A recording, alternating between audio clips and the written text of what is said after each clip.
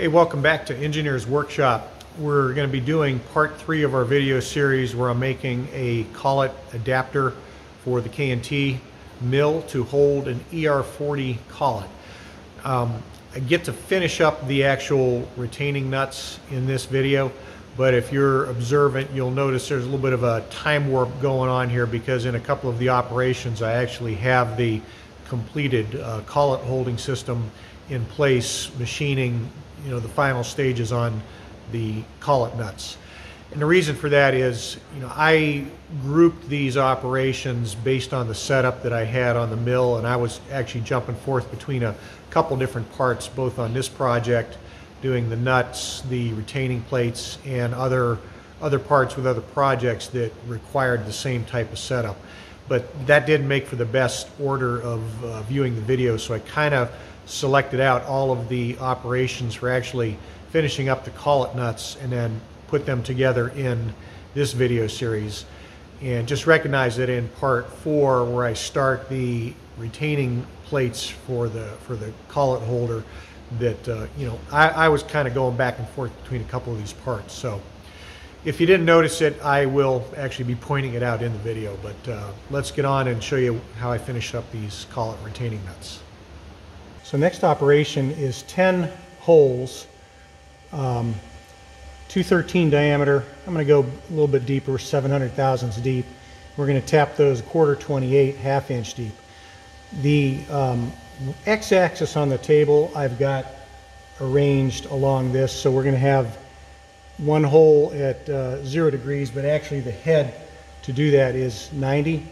And then it's 12 degrees, another 48, and then these are 60 apart.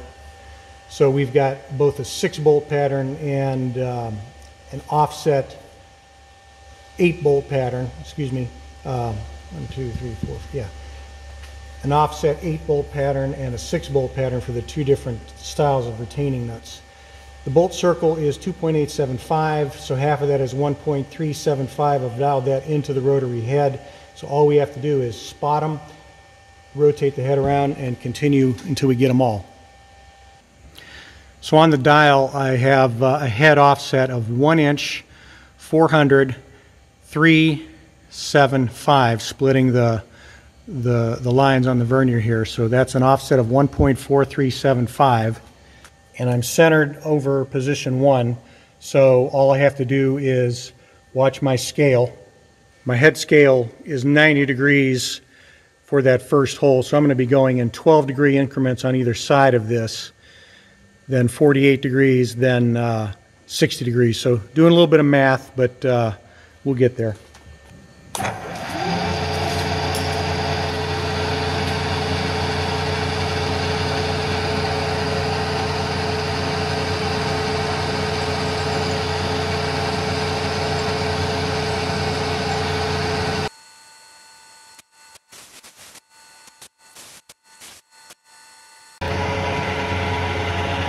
Okay, I'm always going to be coming in the same direction with the head.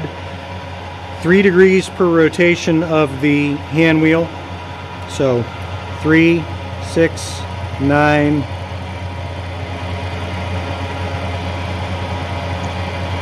12. And as a double check, 78 degrees plus 12 is 90. So we'll continue on.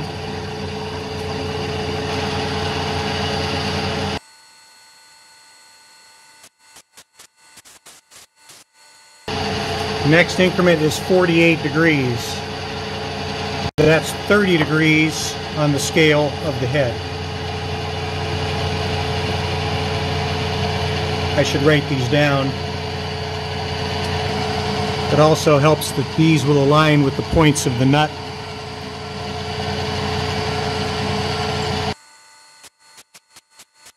$60 more. 10, 20, 30, 40, 50. It's 330 on the scale.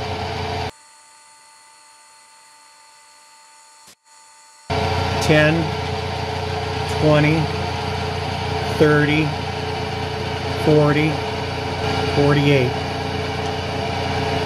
which is 12 degrees off of the horizontal axis.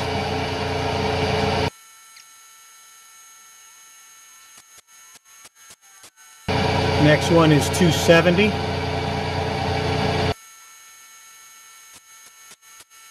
258. Then 210. Next is 150.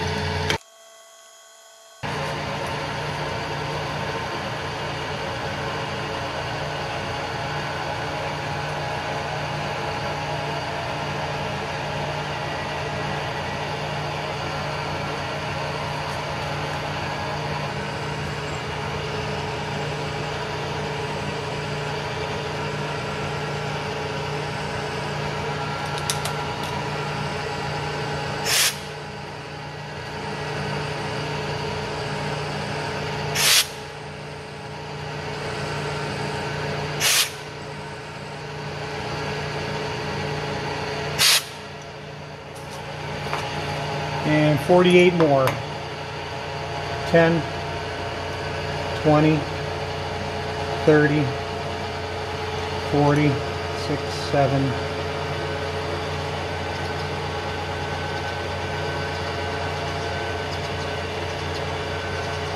8. So that is 102.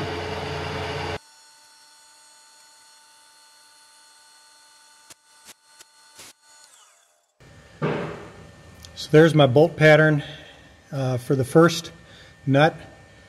Rather than, swapping out to a drill and drilling these, I'm going to step over and do the spot locations on this one. Then I'll switch to the drill one time and come back and just go through all the positions and drill.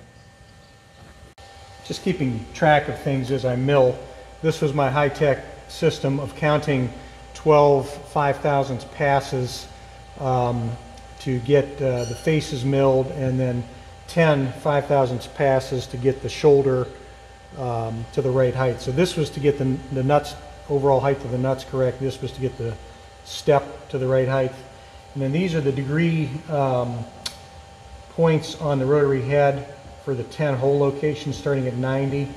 And I just got to turn them to these locations for the second nut and have all those holes spotted. Switch over to incremental, keeping the same head offset that we had. We're just changing the center of the tool to this one, and we're already aligned at 90 degrees. So once I hit to 0, I'll start with that hole right there. Okay, now it's just lather, rinse, repeat.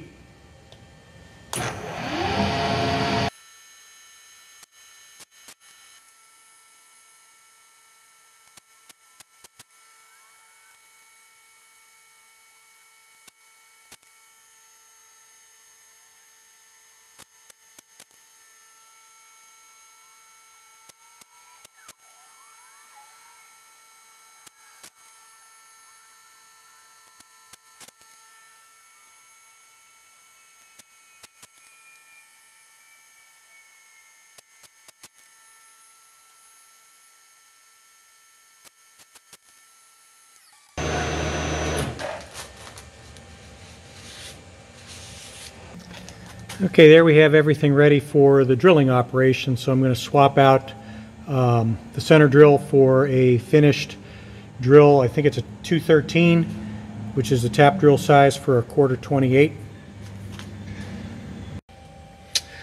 Okay, I'm going to use the same technique. I've got the quill set up so that it will bottom out at the required hole depth. There are kickouts available for this, for the quill. It's a little mechanism that bolts onto the side of the quill that I do not have. I'm going to have to duplicate it.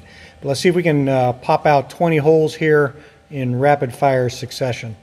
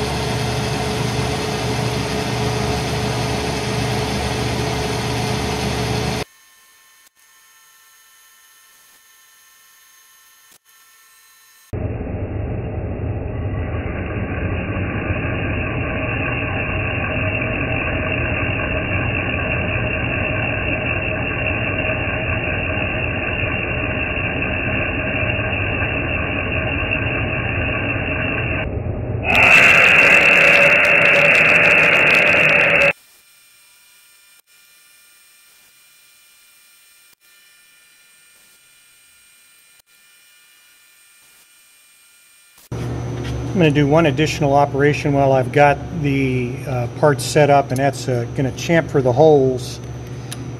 And I'm going to chamfer them just beyond the major thread diameter before I thread them.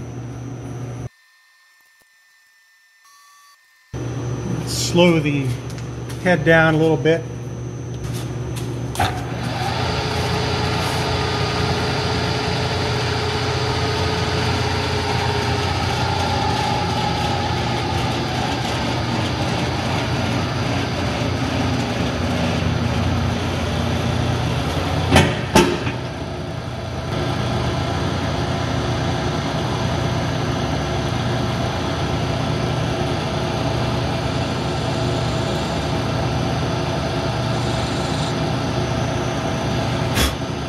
I think that should be sufficient.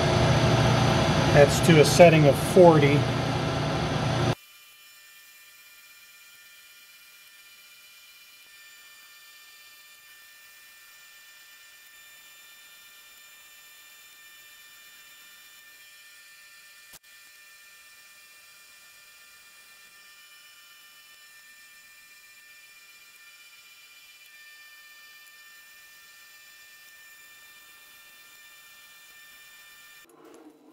I was working on a couple projects at a time, but the next operation for this required me to put the Troike 18-inch rotary table on the bed of the mill. So this was a struggle because I have the overhead crane not quite far enough in its travel to get the table, over the mill table, but I got it on there and it barely fits. I'm actually clamping on the T-slots at the very end of the table past where you scrub all the chips off. So it just fits. There is room for a vise to the right of it, but got everything set up. I can reach the center point of the rotary table with the X travel and zero it, and that's what I needed to begin work on the collet nuts to get the 6 faces machined true to each other. This is the reason that I knocked the points off of that hex while it was still mounted to the spindle, so I would have some surfaces to indicate to get this nut centered on the rotary table. I needed to machine the flats of the nut so that all the exterior surfaces of the nut were machined and in balance. So I got the nut centered, and now I'm tramming along the one face to set up with the scale on the rotary table so I can increment 60 degrees at a time and machine each face. Okay, with the collet nut, we're centered on the table, and the table, I've got a 0 point for that. We're offsetting. We run this surface in parallel to the X travel. I've locked the table down, and so we're basically just going to go until this cleans up, index 60 degrees, and continue on and do all 6 sides of the nut. If any of them don't clean up, I will increase the depth of cut until it does. And then we'll just continue around and duplicate that on the rest of the faces. And then we'll have all of the ODs, or all of the parallel faces of this nut running true to the bore. Because once again, I indicated off of the OD, which was done to the bore.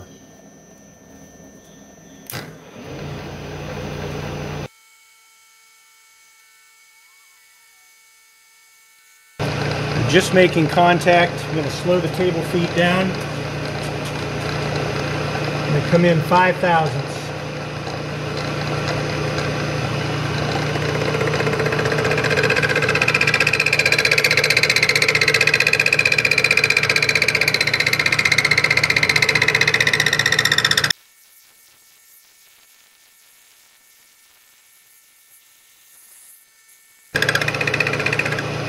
Another 5.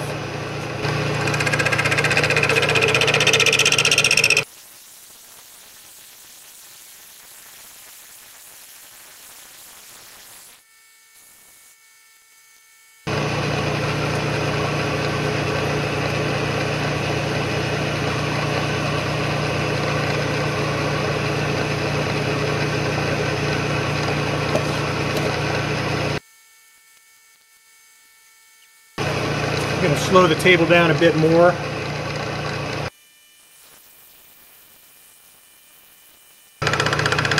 Alright, this is not cleaning up, so we definitely have to go another 5 thousandths deeper.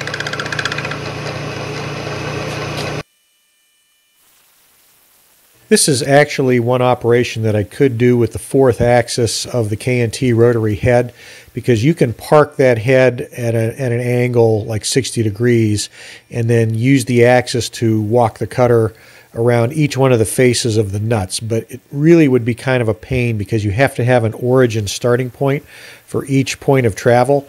And then if you had to creep in 5 thousandths like I did, you would have to reconfigure those starting points for every one of those 6 axes. So it's really better to do it on the rotary table.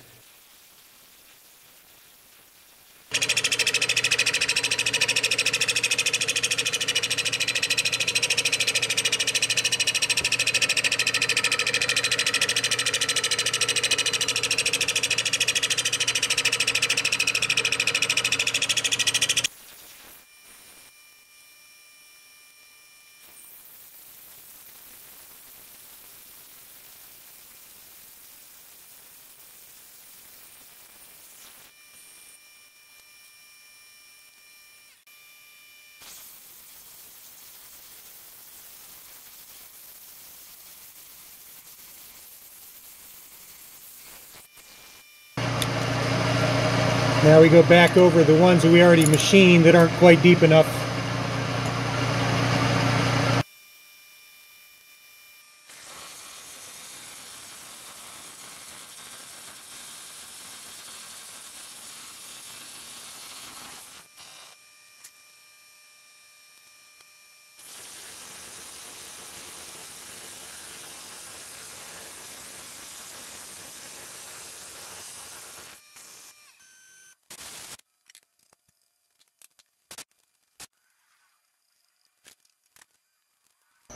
Final operation will be with this cutter, 20-degree angle, 1-inch shank. You got to bring the head back to 0.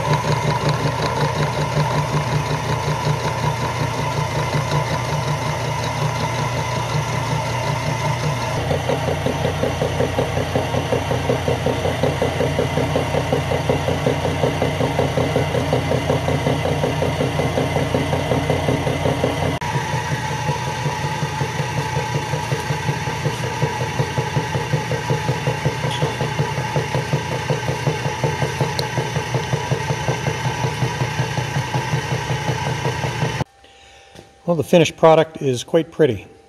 I've got the edges knocked off, top and bottom. So basically all the exterior surfaces are fully machined and everything is true to the actual spindle mount. Well, I hope you enjoyed that final set of operations there to finish up the retaining nuts for the collet holding system. I really enjoyed using the rotary table for that last operation of machining the flats on the nuts. That gave me, every external surface on the collet nut was fully machined, so everything is in balance and running true. And I think you'll agree that they really came out nice to have a fully finished machine look. Now, the next thing I got to make for this is an actual spanner wrench that is sized for the collet nuts. So I'm not using the pipe wrench on the hex, and when I do tighten it, I am using either a wood shim or a lot of layers of paper towel or a rag in there, so I don't dig in and put chew marks on the finished surfaces of the hex nut. So we'll be making a spanner wrench to install this collet nut in an upcoming video series. So hope you enjoyed that for Engineer's Workshop. Part 4 coming up next, where I make the retainer plates. We'll see if I can wrap that up in one video. Don't know if I can, but thanks again for watching. Thank you for all the new subscribers. Check out my updates on Instagram at Engineer's Workshop 1964. And until then, as always, stay safe.